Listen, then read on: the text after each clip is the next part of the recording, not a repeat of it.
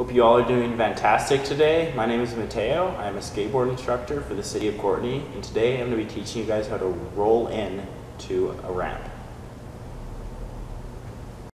So before you try rolling into a ramp, you're going to want to be able to ride on four wheels super well. Your front foot is going to be covering these four bolts right here, and your back foot is going to be covering these four bolts right here. So you're going to want to roll towards the ramp with just a little bit of speed, as I'm doing so. Bend your knees, lean forward with your shoulders, and then keep your knees bent the whole way down. You're going to want to take a small push so you're coming at the ramp with a little bit of speed. Bend your knees as well as lean forward the whole way down, just as I'm doing so.